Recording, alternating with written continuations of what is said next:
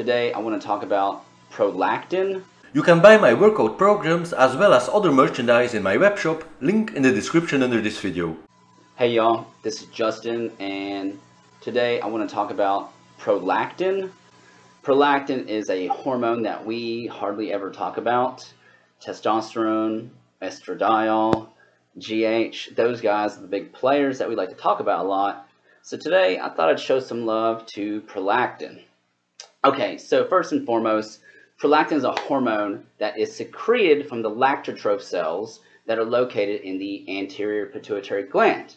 And now its release occurs in a pulsatile manner, meaning that it's not tonically released or consistently released, but instead it's released in small pulses, with the vast majority of its release occurring during REM sleep. Now, in a person with a normal circadian rhythm, we would say its peak release is roughly between 4 a.m. and 6 a.m. And its half-life circulating in serum is roughly about 20 minutes. Now that we got the background out of the way, let's talk about prolactin and its relationship with other hormones. So prolactin has an inhibitory effect, meaning it blocks on the endogenous production of testosterone. It does this by suppressing the release of FSH and LH. Now, in patients with primary hypothyroidism, there's an increase in thyrotropin-releasing hormone, that's TRH, which therefore stimulates TSH release, and it'll also increase the production of prolactin. Now, that elevated TSH and elevated prolactin level will return to normal once you address the elevation in TSH, which in this case would occur or be addressed with thyroid hormone replacement, at which that will correct the prolactin levels. Additionally, estrogen can also increase prolactin secretion, as well as stress and sleep deprivation. Now, you may be wondering why we're talking about prolactin here. And this is a TRT group, so that's the principal hormone we like to talk about, is testosterone.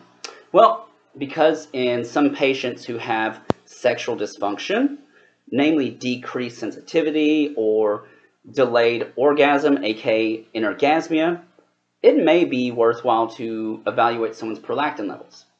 Also, in patients who have low testosterone at baseline, in the context of elevated prolactin, those patients may sometimes warrant further workup, which diagnostic imaging is sometimes part of that workup.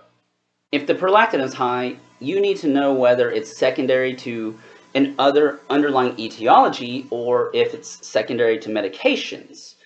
The primary medication class that increases prolactin are the psych meds, namely the antipsychotics, and they do this principally because they are dopamine antagonists, primarily dopamine 2 receptor antagonists, meaning that they block dopamine, which prevents prolactin levels from getting high. Now, it's extremely rare that medications will get prolactin levels high, but the biggest culprit would be risperidone, which has been purported in some reports to get prolactin levels upwards of 300 to 400. Most medications will rarely ever get prolactin level up to 100 or more.